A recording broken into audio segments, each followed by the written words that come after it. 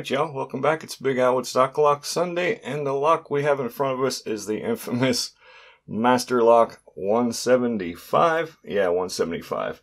Now, we've seen this lock before. Very easy to bypass. I get the question quite often, believe it or not. I just got another one recently, so I decided to make a video on it. The most previous email was from, we'll just go with his first name, David. He says he's seen the videos, as I have, where it's so easy to take the knife and bypass this lock and pop it open real quick and in a hurry. But for some people, it's just not that simple. And I'll show you why. I had the same problem at first, and hopefully I can explain it in this video. Now, the knife, I like to go on the second wheel. I guess as far as the wheel goes, it doesn't really matter. I like using the second one because it kind of puts you in the center of the lock. So that's what we'll do just for the sake of the video. Now, we don't need to change the combination on this lock for this purpose of this video. There's no need for that because we're going to bypass it. We're not going to decode it. So the numbers right now are all 0 to open the lock. So we'll put it all on zeros, and you just press in, and the lock opens up. So, to bypass it, we'll just scramble up the numbers. So to bypass it, you simply put the knife down on the side of the wheel.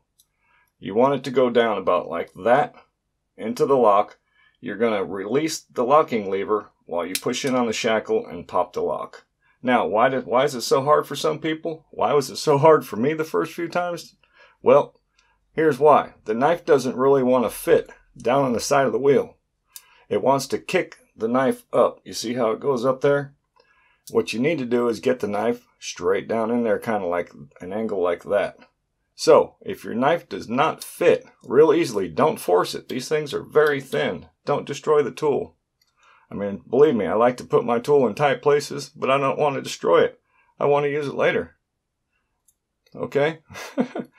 So, yeah, if it doesn't fit real easy and go down in there straight, rotate the wheel. Rotate it a number, see if it fits. Still don't fit. Rotate another number. Still doesn't fit. Keep doing this. Rotate. Still doesn't want to go in there straight. Rotate again. Still nothing. Rotate again. Bingo. You see that? That's the angle you want. And look how easy it fits. You just go down on the side of the wheel and bada boom, bada bang. Now what? Just that easy. But again, if you don't have the wheel in that sweet spot, like we'll use this wheel over here, it just will not go in there. It will not fit. So, you know, you're going to end up trying to force it in there. Wow, it looks so easy on YouTube. Well, that's why. Rotate the wheel. Rotate it till you find that sweet spot. The tool's going to fit right in there, real easy.